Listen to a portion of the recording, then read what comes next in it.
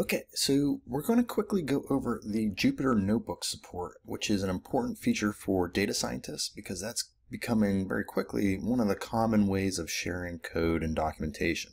So VSCode actually has an integration via the Jupyter extension. So you want to have this installed. If you take a quick look here, this is what the Jupyter extension looks like. It's got some instructions in here on how to create kernels and so on. I'm just going to do a quick demo of how you can use this. So if I do a new file, and Jupyter uses the IPython notebook, so I'm going to do test.ipynb,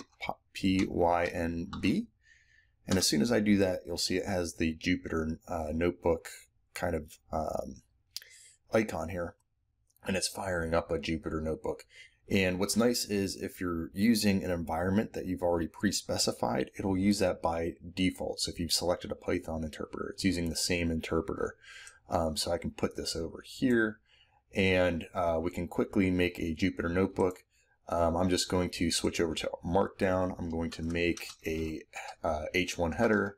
I'm just going to call this test, and I'll hit Shift and Enter, and it makes my Markdown. And if I want to do some code, 1+1, Shift Enter, this is running Python code.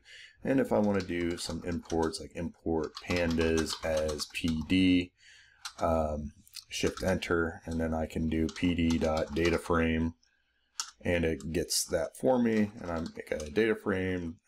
There we go. So and when you make a dictionary, you have to have more than one value. So it's going to be A equals 1, 2, and then I can do B equals a list 1, 2, Shift Enter, and you can make your data frames and stuff.